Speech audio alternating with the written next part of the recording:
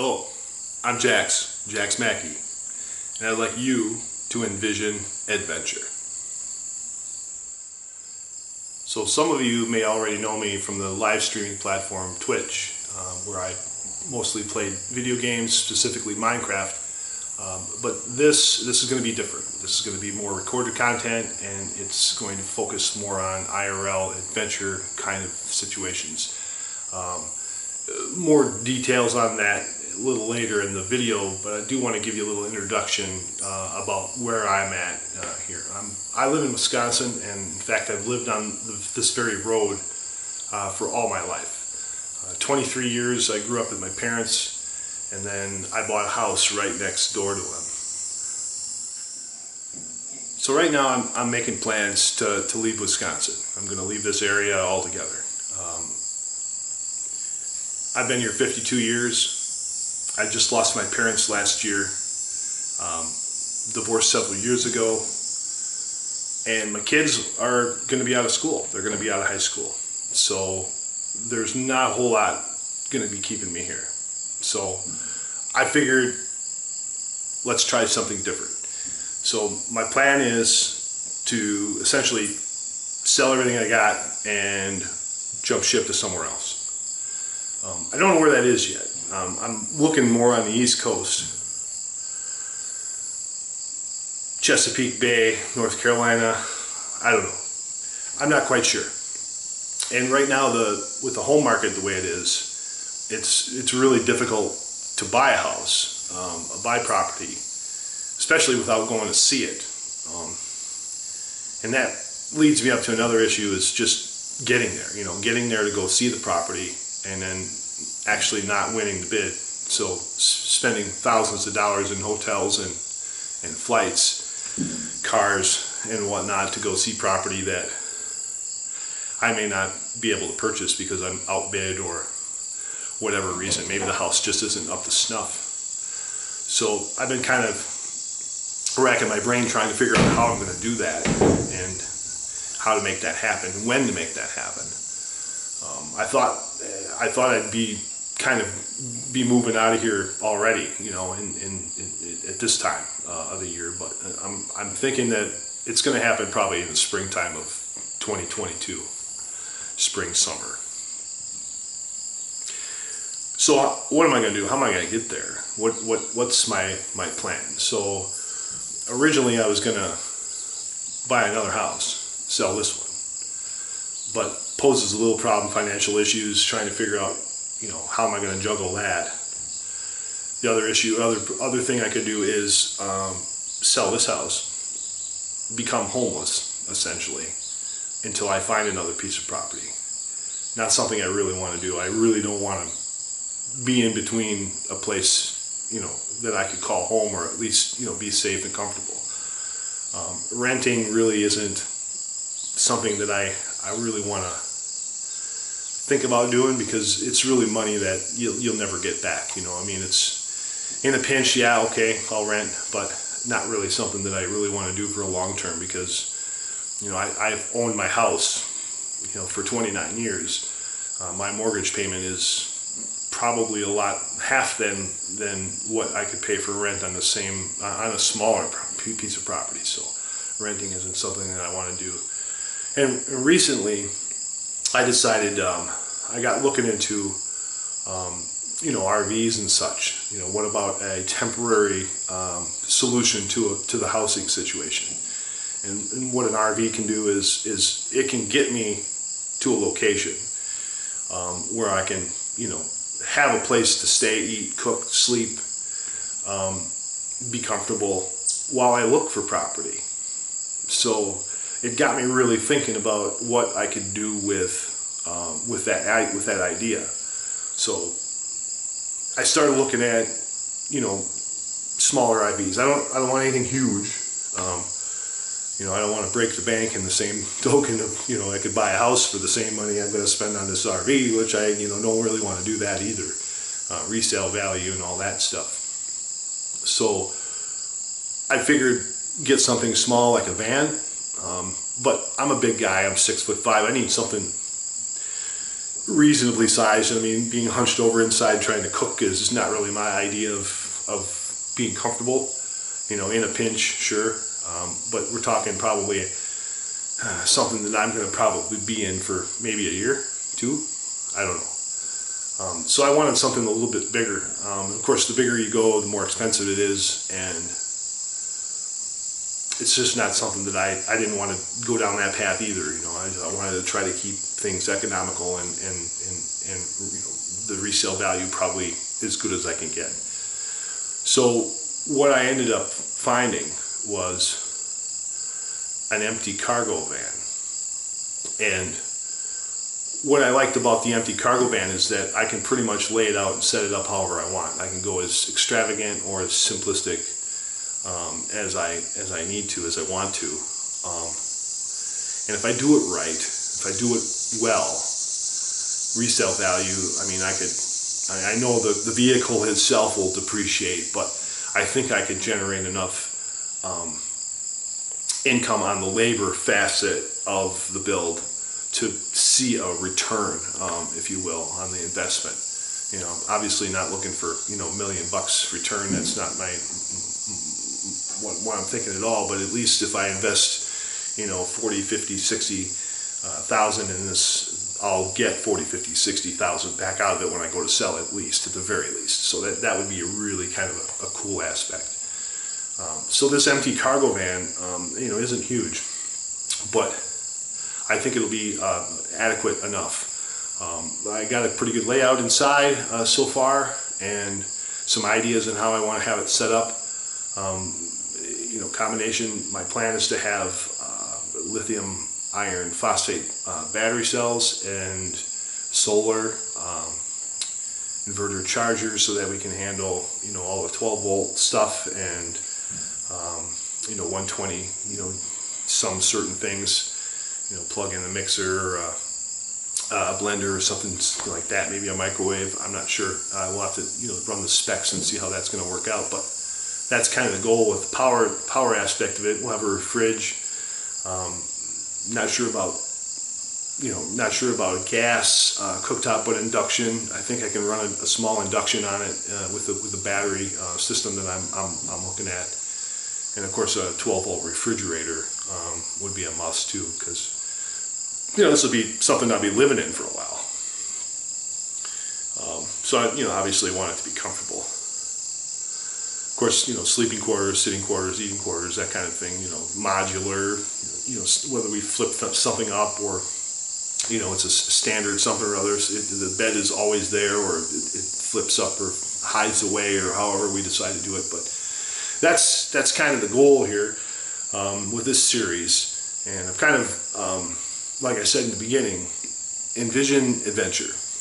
So, you know, think what can we do to adventure, and what that's going to entail is, you know, traveling around, you know, the Midwest, maybe traveling around the East Coast for sure, possibly, you know, heading over to the West Coast. I know there's some people that I know, some friends that I've met through streaming, through Twitch, that have sort of extended an invitation out there. So, you know, to go out there and spend, you know, a week, 2 weeks, you know, hanging out in their driveway, drinking some beers, grilling some good food, and enjoying the good camaraderie. I think that would be pretty amazing.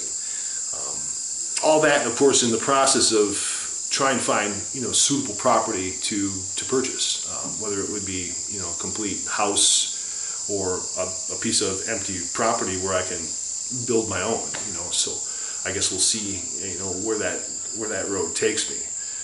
But that's my plan right now. So a lot of this is new. I mean, no stranger to building things. Some of this stuff I haven't never done before, but that's okay. We'll figure it out along the way. But then some of it is going to be brand new. I've never lived in an RV. I've done traveling in my days. 10 years traveling the world as a construction dude and building water parks, not only in the United States but also around the world. So traveling is definitely in my blood. I definitely enjoyed it. So, but that's the direction where I'm going with this. So how about I take this time and give you a little tour of this van that I bought, and just talk a little bit about what my initial plans are and what you would probably see in the next several videos of this build out, because this is a completely empty vehicle, empty van body, and we're going to completely build it up into a really cool, amazing space. So, all right, so this is a 2017 E-350 Cutaway with a fiberglass body. Well, let me back up here. Looks like it's an unicell van body. It comes with a loading ramp and everything. This particular van body is about 13 feet 6, so 13 and a half feet deep, plus whatever's over the cab there. There's quite a big space above the cab. And what I've got laid out on the floor, it kind of represents the seating area and the sleeping area. I thought for a second there I was going to install Murphy beds, where the beds would flip up towards the sides of the body, but I think the amount of space that I'll lose by installing a Murphy bed for each side I can gain just by scooching the mattress over. But we'll see. Well, that's probably the direction I'm going to go.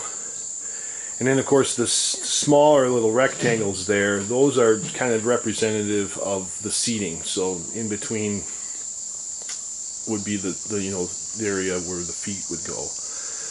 Essentially, this part of the build, the back towards the rear part of the vehicle, is going to house the batteries, the inverter charger, all the electronics, and then the other side would hold the fresh water tank, possibly the air conditioner, and some storage and stuff like that.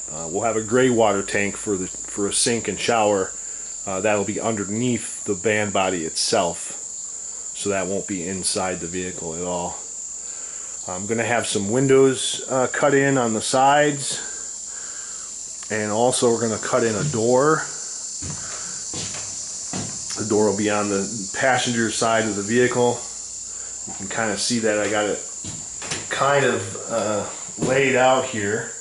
This is just roughly, just kind of getting an idea of what it's going to be, so the door will be there. And those two rectangles there represent what the shower could be. Now, I opted with the larger footprint, so the shower is about 34 inches by 48 inches. And not only is that going to be the shower, but it's also going to be where the toilet is at too. So we're going to have a composting toilet.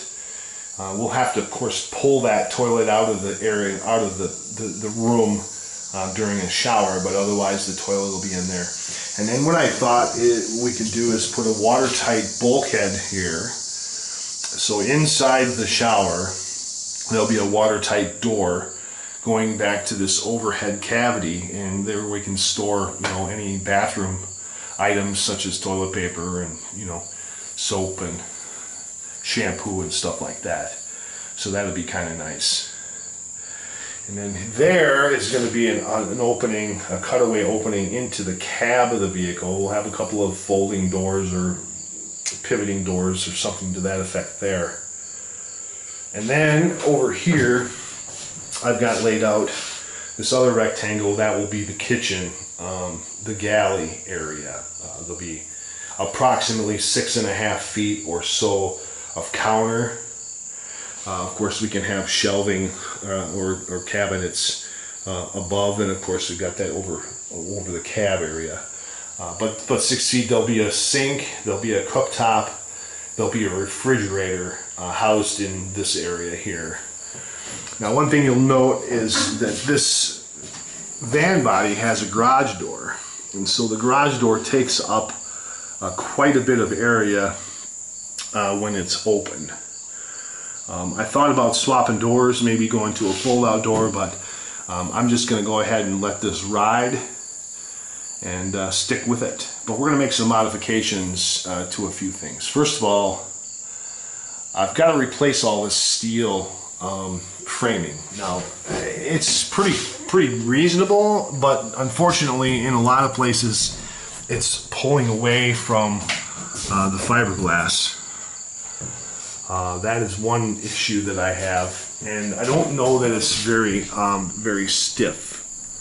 So what I'm going to do is replace the steel with wood and fiberglass. I'm going to fiberglass in stringers and wood framing in here to stiffen this up and to ensure that the steel framing, isn't going to pull away from the wall after a couple thousand miles down the road. Obviously, we're going to have more than just a couple of one-bys on here. We're going to have finished walls, finished ceiling. There's going to be insulation and all that sort of stuff involved in here too. So I definitely want, if I'm going to spend some time in here to build this out, I want to make sure that it's going to be sturdy and strong. So what we'll end up doing is remodifying or rebuilding this rail and the rail support, which means we'll have to pull this door out of here. So I'm going to start with removing the door, and then removing this one section of frame, and then we're going to pull out all this metal framework, and we're going to start laying out for the wood frames that are reinforced with fiberglass, and that'll get this framework all ready to go. So then this up in here in the front also we'll have to do some fancy framing in there too, because we'll want to finish this, insulate and finish all this too as well. So we got a lot of work, definitely got a lot of work ahead of us. This here, it's like it's not even glued, It's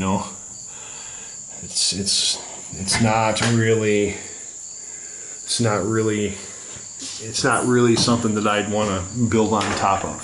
So, but at any rate, that's what's happening here inside the van. It's like I said, the headroom by the door here, I can't stand up straight. So fortunately this area here is going to be where the seating is. Over here I got boots on, but that doesn't matter. I'm already touching my head here. So whatever we do inside here, we have to make sure we keep it as low profile as we can. So I'm not going to change the height or the thickness of these. These will be a 1.5 inches, and then I'll add on a likely a 3/4 inch ceiling on here. So I'll have to duck a little bit, but for the most part I'll be able to, I'll be pretty comfortable. I mean, this space will be pretty good. That'll be an amazing view out the door, sitting on the chairs and checking out the view. So that would be kind of cool. Now I don't know if we'll necessarily need this ramp all the time, but we'll see how it goes, and we'll play it by ear. But the main thing is to get the build started. I've already, of course, I purchased this truck down in Texas. If you followed my Twitter during this time frame in the last little bit here, you'll see I flew down to Texas, Houston, Texas, and purchased this vehicle, and then drove it, turned and burned, and drove it 1,100 miles all the way back to Wisconsin. So that was quite the adventure, I must say. But now that it's home here and I got my head straight, got some rest back in me, been looking at all the material lists and things of what I need. I've already made a significant order on Amazon. We got a couple of roof vents coming. We've got some windows coming. We've got the door coming. We've got fiberglass material, fiberglass resin, and whatnot to start this project out. I just got back from the local material place and picked up the lumber, the 2x2 material, and the 2x6 material for the overhead door, the garage door support. So we'll begin the process here in the next few days, and that'll be the next video. We'll start with the remove and replace all the framing and stuff like that, and we'll begin we'll have to get some insulation and run some wiring and start with the wood framing and things, especially with the galley and then the shower area. So, well, with that said, I hope you're as excited about this as I am. Next spring, summer is when I hope to sell this whole place, sell everything I own here, pretty much, and take this next step in my life. Go on a little bit of an adventure before I try to find some new property to purchase. So, all right, guys, we'll see you on the next one.